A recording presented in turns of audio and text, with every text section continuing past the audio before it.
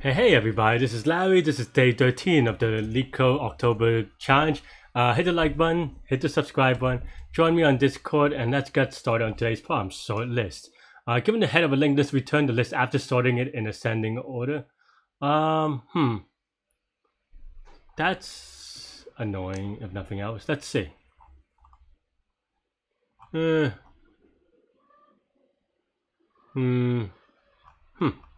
So yeah, I mean, there are a couple of obvious ways you can do it, but that's a little bit weird. Like for example, you could put in the list and then just do a regular sort and then put back another list. That's gonna be O of n log n, but it'll be O of n memory, right? Because you create, an element for each one. The other quote unquote obvious one is some sort of bubble sort-y thing where you bubble every element to the n or something like that, and of course that's gonna be n squared time one memory, but n squared time, and n squared is gonna be a little bit slow. It's gonna be 10 times 10 to the 8 or 25 times 10 to the 8, which is probably too slow for that. How do I do an O of 1 memory? I mean, this is just sorting. I don't that's okay. I don't really need any more example. I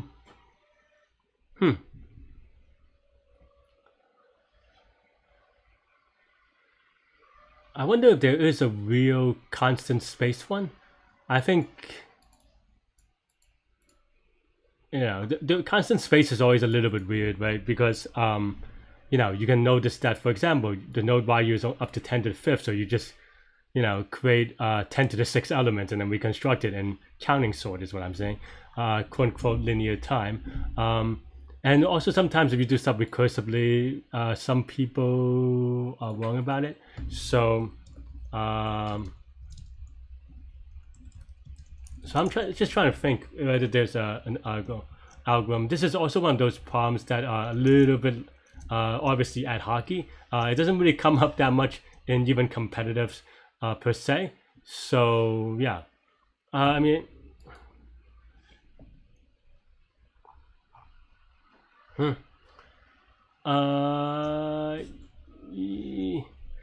because yeah, we could do recursively with merge sort or something like that, right? But clearly that's going to be log n space at first because of the depth, the recursion depth space. So yeah,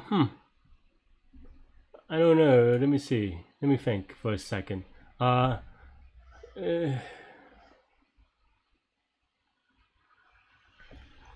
think you could do something like I'm thinking of something that's similar to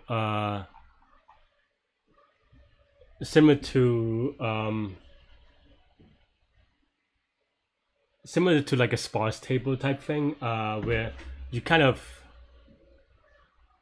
instead of doing recursively, you do a loop to merge every power of 2 sized arrays, and then kind of do it that way. I mean, it's doable, it's possible, it's just really annoying. I think that's mostly the thing. And yeah, so basically the outline of how I would do it, let me think about it. So basically you would do something like 4. So okay, let's say, I was gonna say n is equal to length, but I guess you have to get the length of the list first. So let's just say get length node where count 0 0 while node is not none, node is equal to node.next, and count increment, and then return count, right? So then n is equal to get length of head. Let's double check that I don't do off by 1 because sometimes it happens. So this should be printing 4. Okay, so that's good. And then now, you would have something like 4.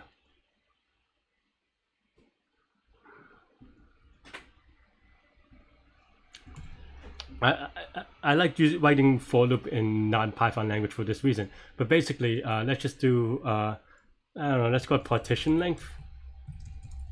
and I'm mixing different cases because this is mixing a little bit. I think usually I like underscore casing more a bit. Okay, fine. Is to go to, let's start with 1. Technically I guess 2, but then you do while partition length is less than n or equal to n. And then we do some sort of like partition it by that length and then kind of merge pointers that way. I mean, it's doable. It's just really annoying, but okay, fine. Let's do it that way. And I think conceptually you're supposed to do it in place. Oh, and of course this multiplies by 2 every time. And I think you're supposed to do it in place because if you don't do it in place, then you know, then you would allocate memory as you go. I'm going to do it a little bit cheating by not doing it in place just because it makes things a lot easier. And then, you know, for those of you at home, you could probably refactor it so that you can do it in place. So that's what I would say. So basically, we just have, how do we want to get this, right? Let's have a thing that goes,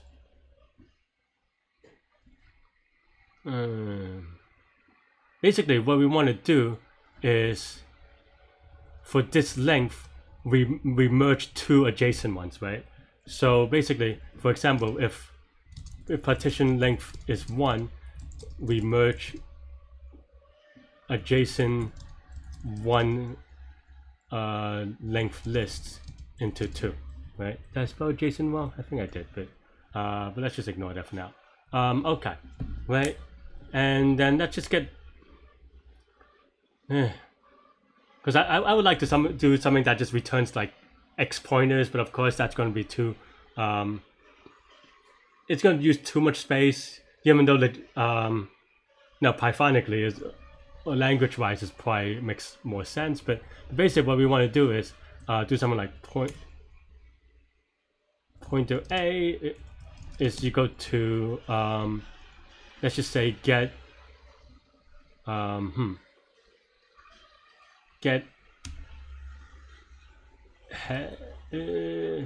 like get beginning, maybe something like that. Naming things is always hard. Of okay, let's just say, so current is equal to head. Let's say get beginning current and then partition length, and then we could do like pointer B is equal to that again, and this should, in theory, move current to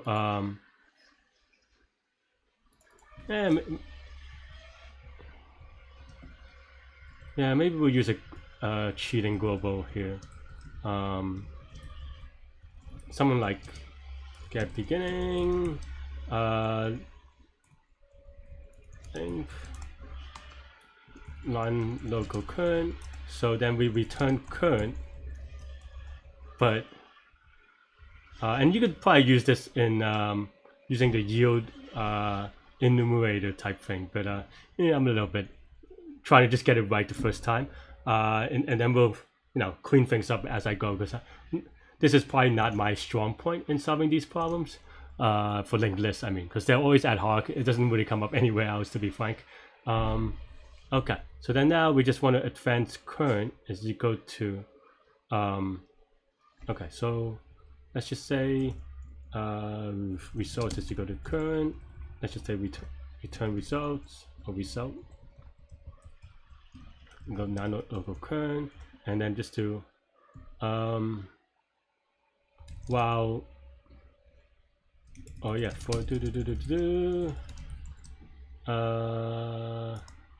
result, oh sorry, current is equal to current.next if current is not none, right? But then now we should be able to get 2 pointers. Let's double check this for a second. Let's print out pointer A, pointer B in theory, because we don't do any merging. So when I run, what would I expect, right? I expect, a 4 you know, a node at point at 4, a node point at 2, and then 1, and then 3. So let's kind of see if that matches up. Yeah. So in this case, the first iteration, we start at the node 4, and then it starts at 2, which is expected. And then the second one, which is 4, and then 1, which is also expected. So that's good. So far, so good. Because we don't loop around this, so we only get the first 2 elements and so forth, right? So yeah, so that is what we expect. So now we have to do a merging step. Like I said, we have to do this in place, which is a little bit annoying. But let's see.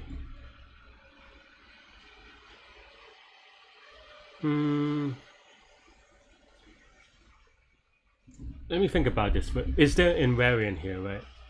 Now you can't do it that way, because I think if there may be a thing where you can kind of keep on pushing stuff, but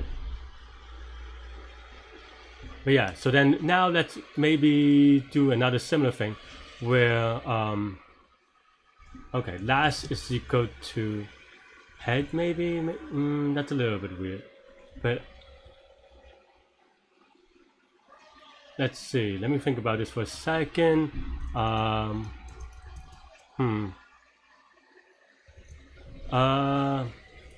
Basically what I want to do is just keep track of, you know, the last place to kind of keep on adding pointers.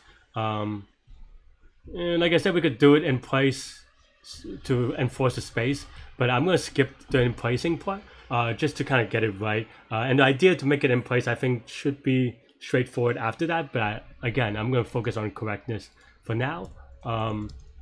So let's say last is equal to I think what I want is a new head, I think, technically. I think what I actually want is a thing that new head points to, so that we have a new head pointer, that so that your actual head would be the first pointer instead of the second pointer instead of the first pointer, or something like that. So yeah, let's do that. Or what's it called? List node of, let's just say none, so that we know.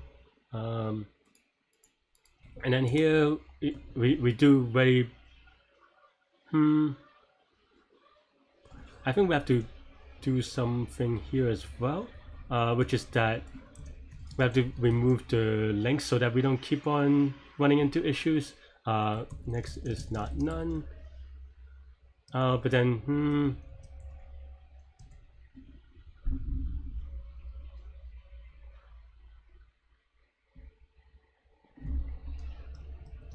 are all the values unique? I guess not. Doesn't actually say, but basically we want to keep track of the number of pointer A's we use, so that but if you're just going to keep on going next, it's going to run out of length soon, so that's why we have issues there. Yeah, I guess we just have to keep track. A left A is equal to there is a weird edge case here, which is that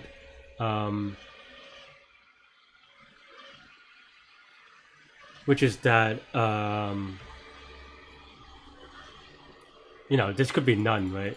Because it may be just too long or something like that. So so we just have to keep track of that as well. Let's just say these are the max lengths, and then now we do while left A is greater than 0 and left B is greater than 0, and this is just very standard merge sort-y stuff. So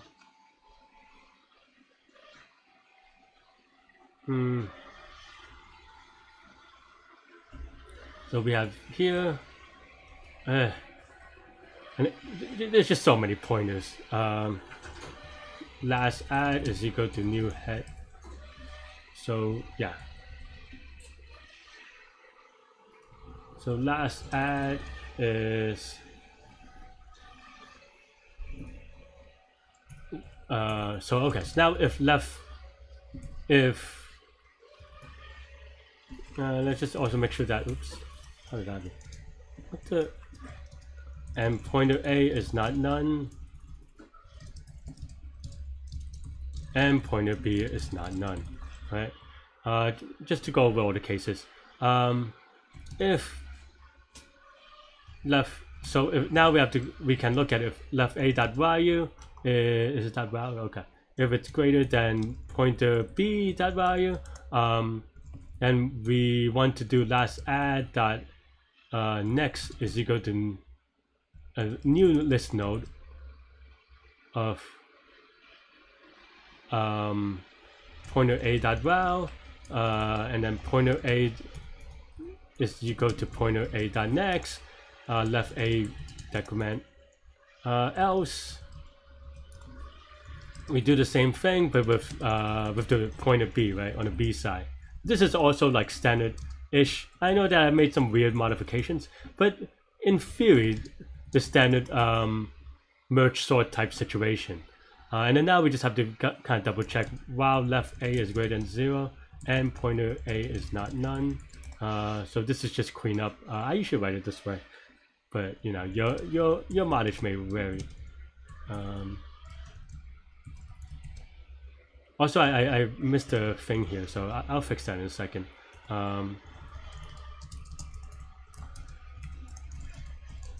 Oops, left B.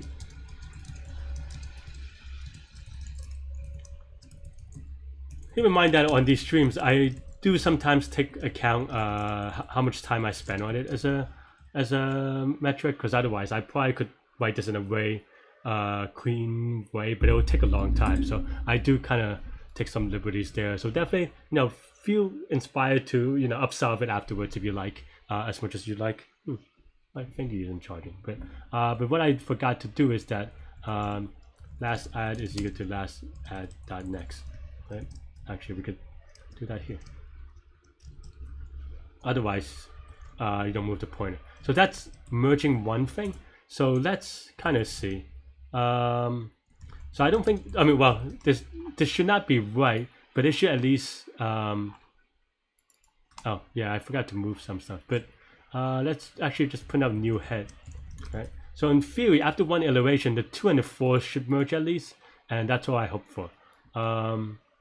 And that's not the case, unfortunately. Did I mess it up? Greater than, nope. Yeah, I just messed up the signs, which is an easy thing to fix, relatively. Let's see. Okay, so 2, 4, that's good. I don't know how these work, so I think this may be just weird and wrong, but that's okay. But we also didn't change the head back to the new head, so that's why. So head is equal to new head dot next, and then this should be maybe okay. Or more okay. It's still not going to be okay per se. Yeah, 2, 4, and then 2, 2, so maybe still not. Oh yeah, because we don't keep on going, right? So there's only going to be 2 elements. It's a little bit weird. It's just all a little bit weird in general.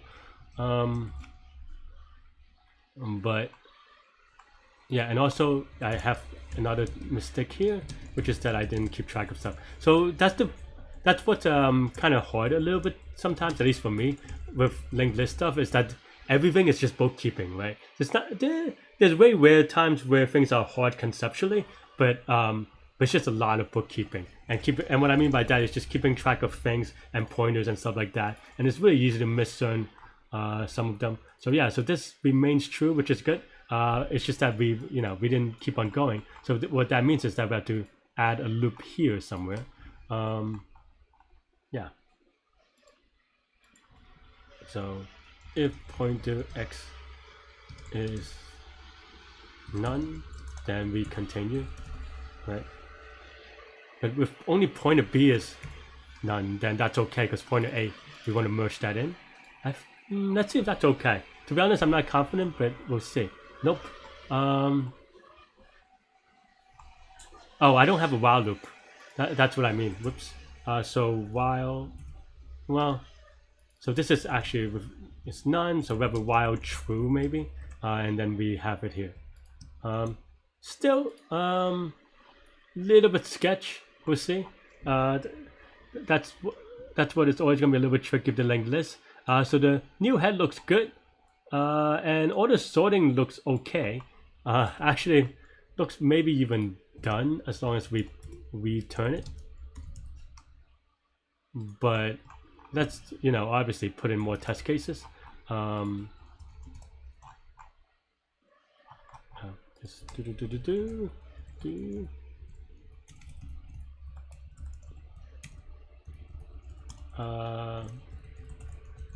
Oops. These are just random cases. I don't have any thoughts about them, except for the 0, 1, 2 case. Okay, so everything looks okay. So let's kind of submit it and hopefully fingers crossed. Cool. And again, this is going to be end space, technically end space because the way I did it, because it's not in place. You could do things in place for sure because by keeping an auxiliary number of variables and just like manipulating which pointer goes to which maybe we can do. Let me think about this. Yeah, because I think what instead of like, you know, copying, for example, we just have to do, where's my new head or last add? Last add is you go to this other thing and then we set the next, and then it's just a more bookkeeping to make sure that your pointers are all in the right place while keeping also in track of the previous place and stuff like that. So definitely possible, definitely annoying as heck. Try it in your free time, try it on your you know, when you're upsolving, but this is the general idea that I would have in terms of algorithm. So what is the complexity? I know that we kind of talked about it, we'll go over it again, which is that, you know, this is O of n because it just goes for every element once. This loop, right, this loop executes log n times. Why? Because it executes once, or the first time would be partition length is equal to 1, partition length is equal to 2, then 4, 8, 16, 32, ... to n, and there are log n of these, right? So there's going to be log n times. Each time, this just looks at each element once-ish, if you want to call it that. All of one, because you know, you get the beginning, you in this way. So you look at each element once to get the length, and then you also look at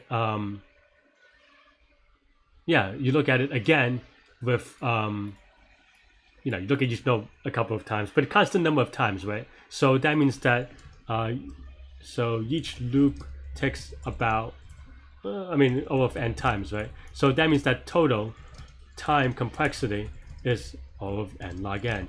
And because similarly, because each loop also takes O of n space, right now the space is actually n log n. But again, some of that is just I'm a little bit lazy. I don't want to spend 20 minutes on a video, more video to kind of do it in place. But you get the idea. It's just a lot of bookkeeping.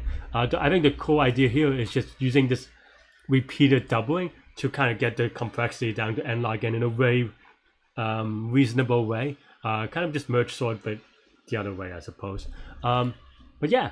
Again, this is a little bit of a mess. It's already at 74 lines and we didn't even do the in place part, so I'm going to leave it at that.